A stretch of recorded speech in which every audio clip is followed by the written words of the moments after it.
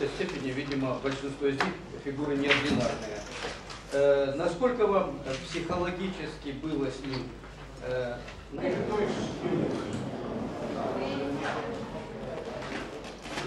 He never doubted, never considered himself dead. Why? All answers no. Because, as I explained already, because he always been on one side to help the people, to help the best future. He tried to change the world for the best.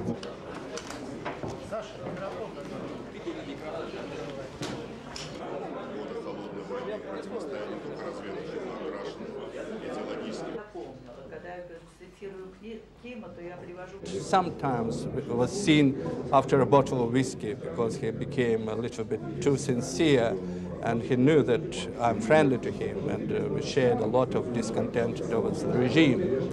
You see, so he was open, but to an extent. And again, for instance, Mr. Krychkov appeared, and he was smiling and saying good words to Krychkov. So he became, well, as all of us, he became a part of the system, actually, who had to adapt themselves if he wanted to survive.